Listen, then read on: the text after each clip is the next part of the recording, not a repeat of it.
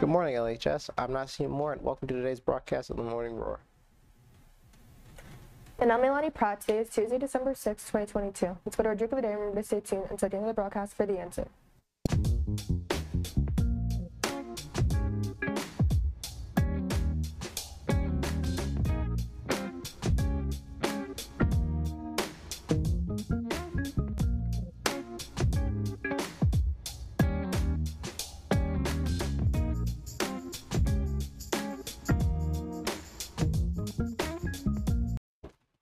It's vital vocabulary time on the Morning Roar. Vital vocabulary is brought to by Mr. Rapinski's class. The verb perplexed means to feel completely baffled. The math problem I was doing perplexed me because I had not learned enough calculus yet. Attention students and staff, the Drivers Ed Club will be hosting a blood drive on Thursday, December 8th for anyone 16 or older from 7:45 to 12:45 in the gym. If you are 16 and want to donate, you must have a parent permission consent form signed and bring it into your appointment. Please see Mrs. Scott to get your consent form. All students must bring a school ID with them, and please drink plenty of water and eat before your donation time. Those who are signed up will receive a reminder from your first period teacher on Thursday morning in your homeroom. Just a reminder, one donation helps save 3 lives. The Leo Club will meet on Tuesday, December 6 after school in room E102 to discuss our new holiday event. New members are always welcome.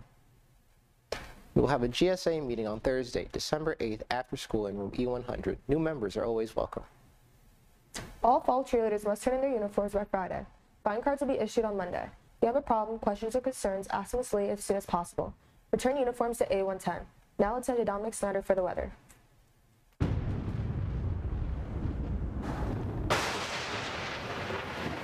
I'm Dom Snyder. Today's forecast today we have rain with a high of 57 and low of 54, wind coming from the southeast at 7 miles per hour. Now let's take a look at the 5-day forecast. On Wednesday, we have rain with the temperature at the high of 59 and a low of 48. On Thursday, we have mostly cloudy skies, the high of 55 and a low of 33. On Friday, we have showers with the high of 47 and a low of 33. On Saturday, we have partly cloudy skies, the high of 43 and a low of 30. On Sunday, we have mostly cloudy skies, the high of 45 and a low of 31. And now, please rise to the Pledge of Allegiance.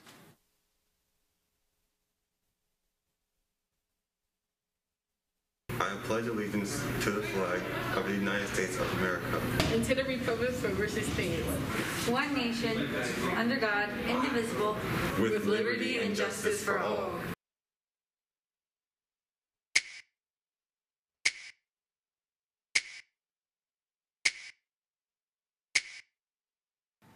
I'm a litter, I don't care. I'ma throw this trash right here. Stop right now, you're to blame. You need to recycle, cause littering is lame. I'm real clean, not dirty. I'ma show you, boy, how to get like me, cause you need to recycle. I'ma teach you how to go green. Don't throw paper in the trash. Tell me what you think about that. We need to get our planet back. Recycling paper, plastic, glass.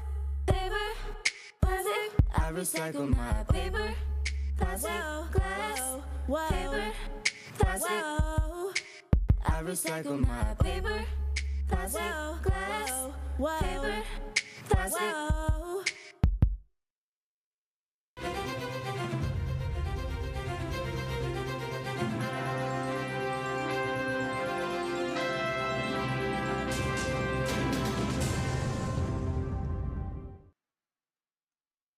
I'm Dom Snyder with the 401. It's time for another For Real moment brought to you by Mr. Flick's video journalism class.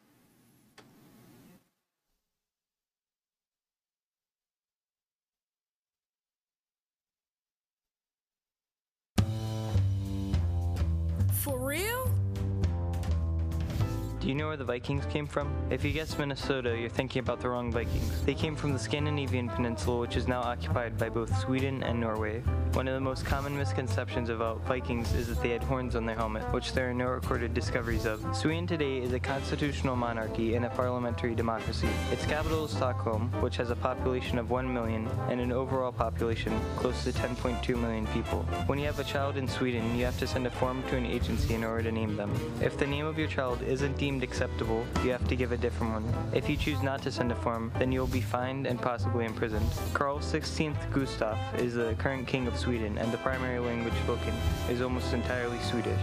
Despite this, the vast majority of people also speak English. Sweden has a cold climate and is flat and mountainous as well. Sweden's currency is known as the krona. Sweden was also the first country in the world to enact freedom of press in 1766. I'm Louis Picorio, and this has been your For Real moment. For real?